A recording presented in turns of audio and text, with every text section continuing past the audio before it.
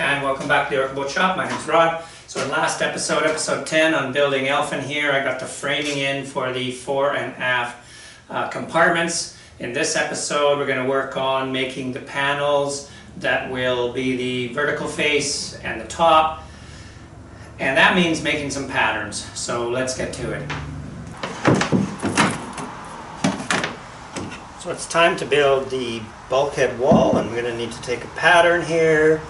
In boat building terms, we refer to it as spiling. I'm just going to glue a whole bunch of scrap door skin plywood, 1/8 plywood together here.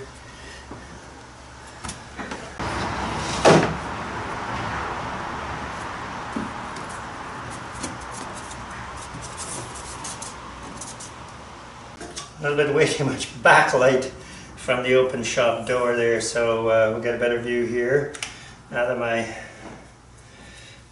glue gun is good and hot, we're going to stick some pieces on here, indicating I don't really need the top of it, because I can easily, once I get it in there, I can scribe the back edge of it, but need to know a few points on here, where the chines are especially. So I'm just using some scrap ply, hot glue gun, stick them on where I need. We'll get a few points through here because I'm not 100% sure that the plywood in there is exactly square or flat. So we'll see if there's any curve to this plywood here.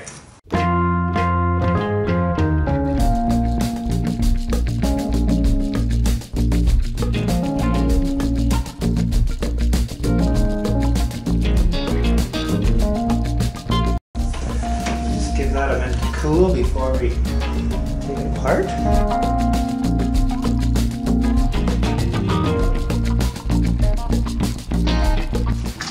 And we'll see how straight those lines are. Yeah, there's a bit of a curve to it.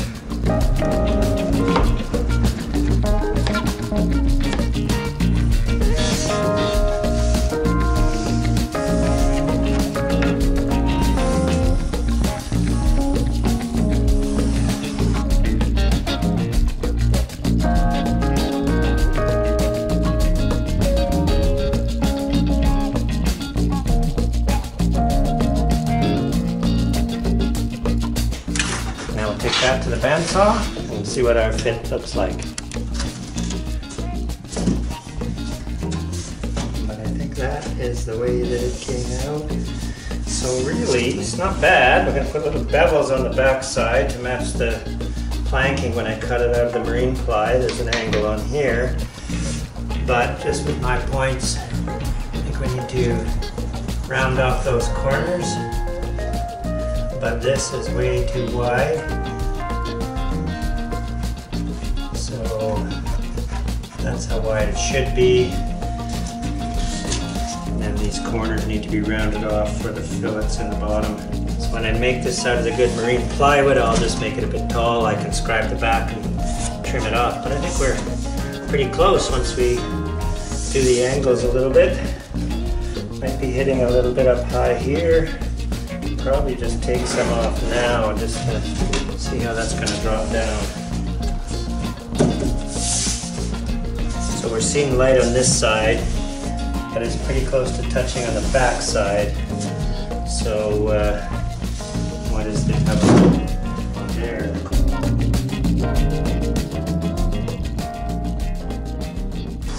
Alright, I'm happy with that fit. Now I'm just going to trim. I'm going to leave a little extra because I can just plane off the top. Just using some leftover door skin, cheap ply, 1/8 ply that I had for making patterns for the actual planking, and lo and behold, one of these that I just happened to pull off the shelf is darn near the right shape. I mean, we can add a few millimeters up in here, but it's not going to require too much in the way of an adaptation.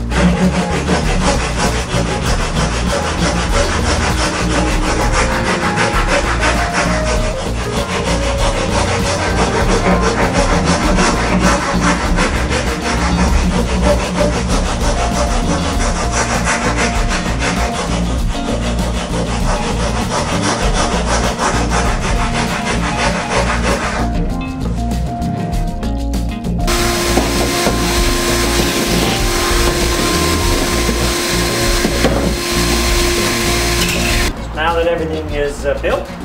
Time to seal everything up with a couple of coats of epoxy today.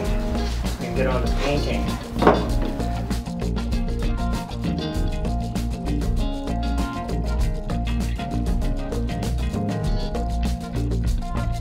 This area theoretically is watertight, but if water does get in there and heats up, it's going to want to evaporate somewhere, and I don't want any moisture sitting in here starting to lift veneers on the plywood. I mean, it is marine plywood, but you know, this is still going to happen over the course of time. So.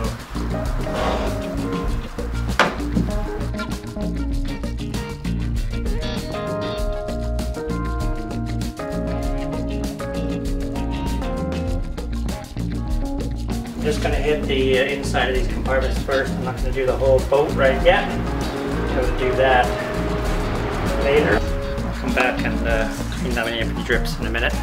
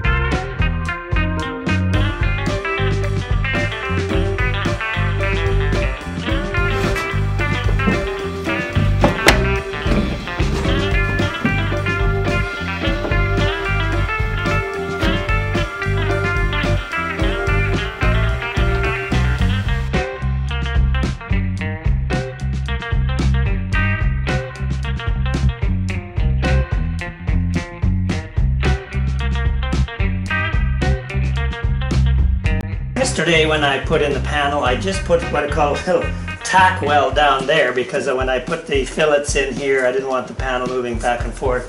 So now it's time to sort of use my caulking gun and squeeze in a whole bunch of gunk in the corners here.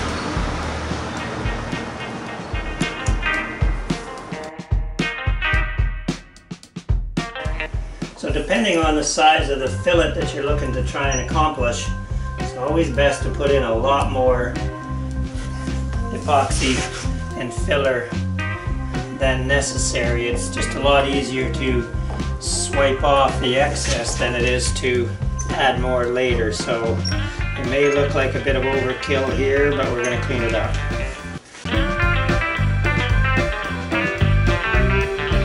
Homemade fillet sticks here. I don't think I really need that big of a fillet in there.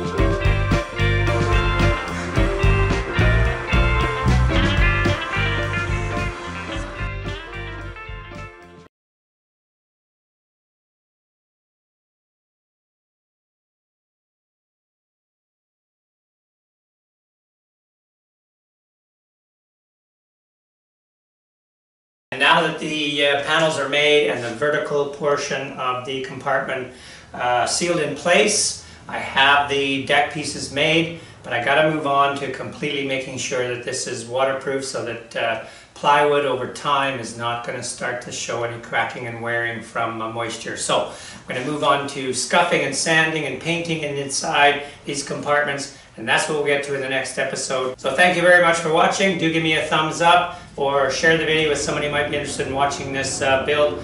Take care. See you next time.